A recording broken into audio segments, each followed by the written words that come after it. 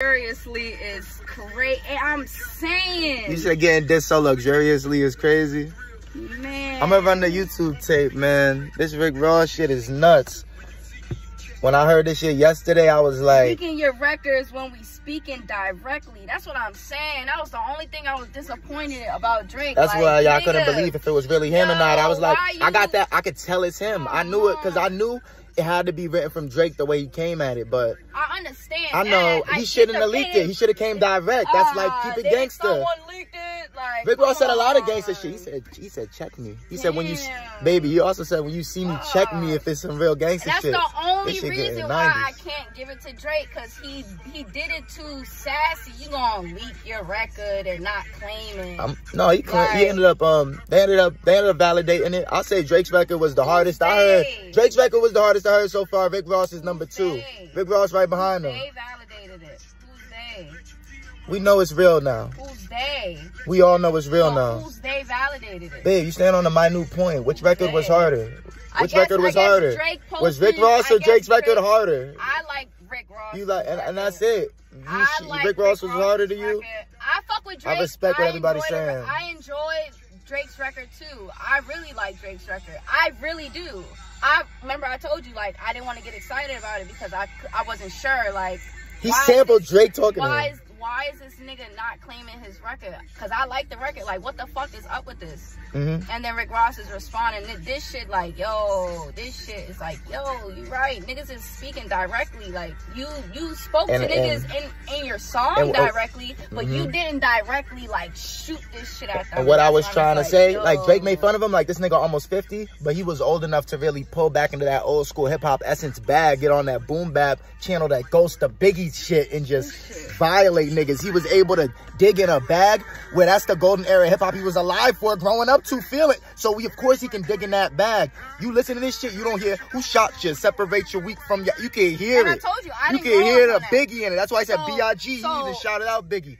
He's crazy. In a certain bag. Hip-hop is like beautiful that you today. Say that hip-hop's beautiful because me, as somebody who did not grow up on Biggie, so you just hearing it fresh. So like, I'm just and I'm like, yo. Well, I'm young as shit, but I did so much research. I know this is Biggie.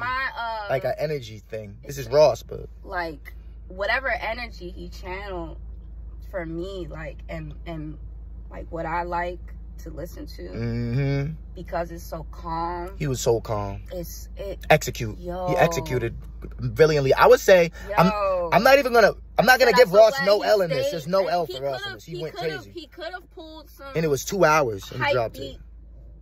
Song to really go toe to toe, but I feel like he really wanted to talk to. Let me talk to you and paint the picture. Like you said, he's really good at imagery. Let me paint the picture elegantly about how I'm nicer than you in this old school style you can't compete with. Calm. I feel better. I can feel the sweat trickling down your cheeks. It made me feel better. Thundering, shaking the concrete. Old school, new school. You need to learn though. That's how I felt listening to that shit. Like yo, but yeah, he channeled the Ghost of Biggie. Rick Ross, we didn't expect him to be the first one to come back, let alone before coming back, before Kendrick or Future or Metro or The Weeknd or everybody dissed. He came back first, and then it was that good. But I'm going to still say Drake had the best diss to me. Drake had the best diss to me. Yeah, all respect to Ross, and that was crazy. I think Drake had the #1 push-ups was crazy. Drop and give me 50. Drop and give me 50, nigga. It's a fun record. Drop and give me 50% of whatever you make. That was disrespectful. It's a fun Drop and give top 50%. I feel like all the time, and I know Kendrick's gonna win. In my mind, I think Kendrick's gonna win. I feel like because the two records are so different. Like, it's kind of a tie. On some spectator shit. It's a tie. So you think Rick Ross and Drake's had a tie with their records, but he wasn't even the main. He only got 5 to 6 bars on Drake shit. Drake shit was directed to a lot of niggas. 30% to Kendrick, 30% to Metro and Future. We gonna give 20% to Rick Ross, when we gonna give Yeah, there's a lot. Then there's some more. There's a lot of niggas. Cool, we gonna give John Morant 5%. We gonna give J. Cole 5% for that weak shit J. Cole did. Ross heard. He heard whatever the fuck he heard. He was like, all right, I'm out here. So he jumped out there. He out there, and I feel like whatever he did, it put him right there. No, you can't. Like all the niggas you didn't know if Ross was better than. Right. Now we know. We didn't know if Rick Ross was better than all these niggas lyrically. Now we know. Now we know. Now you gotta have conversations about J. Cole versus Rick Ross. Who's actually a better rapper? Ooh, I'm sorry. I never thought like that. Really I always thought J. Cole was better than Rick Ross. Really listen. I don't know. Do I know? Now I don't know. Rick Ross was. I don't know anymore. Rick Ross made a record. He made a record. Pay attention now. He wasn't just rapping, I'm the best, I'm the GOAT. He was actually putting out like songs. That's what I'm saying. I think J. Cole's lyrically better than Rick Ross, but I also don't think I gave Rick Ross a fair assessment in that. Throughout the years, I always gave it to J. Cole. Now I have to give that a fair assessment and take my time with that one. Shit like that. I've never heard of Diced Pineapples from J. Cole. J. Cole does not have a Diced Pineapple. What was the Rick Ross feature with The Weeknd? The In Vain one, I think, and the one he did with Kanye. I probably don't even know the one he did with Kanye, Devil in a New Dress. It's just classic records. Classic. 2024 right now.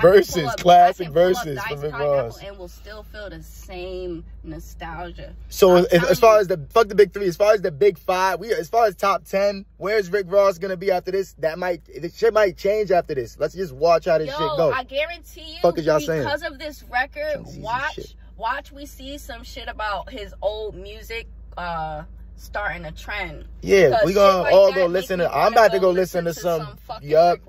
I'm putting on Devil in a New Dress in a second, and the Weeknd one. Reference a Biggie song because of it. I'm telling you, them Biggie songs. He had that "Who Shot Your Energy," the shit that got Tupac mad. Like, is this nigga subliminally talking about me? That shit that got Tupac mad. That's the energy feeling the track. Like, damn, he really was. He's hitting notes that piss Drake off. Like, if that's about me, I'm sick. Like, let's go check on baby. Playing with me. It's the door. All right, y'all. I'ma holla at y'all. I'm signing out.